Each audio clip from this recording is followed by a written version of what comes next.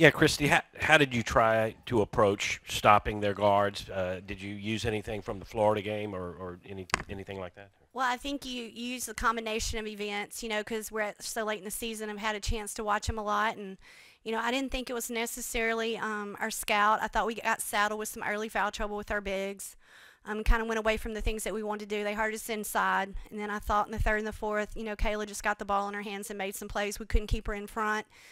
When we helped up instead of helping over like we were supposed to, and gave up some easy buckets. But again, she did what a fifth-year player does. And when you look across our league, I mean, it's those players that have so much experience. So just credit them. And again, I guess I do want to add, I just hope that Alexis Morris is okay.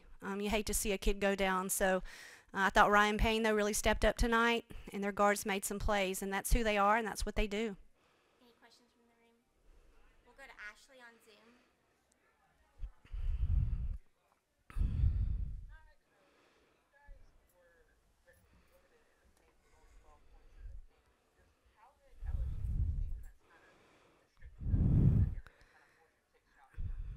They're big. Obviously, they were doing a great job of limiting our touches and making things hard and forcing us off the three.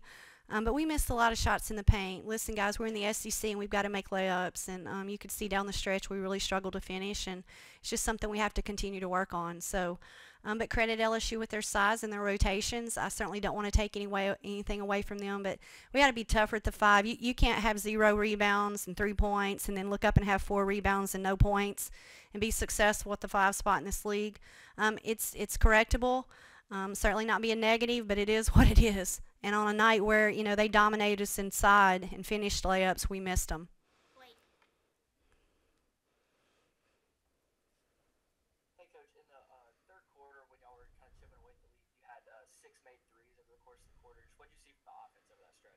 Yeah, I mean, we thought we were passing up a lot of open shots. They were going under the ball screens. They were giving us those in the first half. We became hesitant for whatever reason.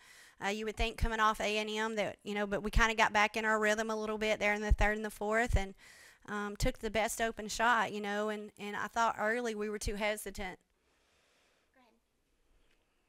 Yeah, hi, it's Brett Martell with Associated Press. I was wondering, just big picture, I guess you've known Kim a long time, and I was wondering if you would mind commenting maybe on how far the team has come in her first season here and whether that's something you would have expected or what.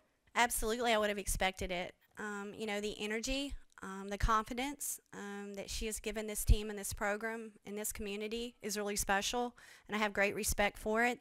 We had a chance to work together and go to 2 Final Fours in 3 years at Louisiana Tech.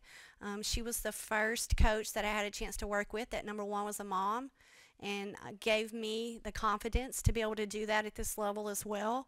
And secondly, I just have great respect for her competitiveness and her work ethic and everything she's about. So, no, I'm not surprised. And I think, too, that you have to give these kids a lot of credit. She's embraced them.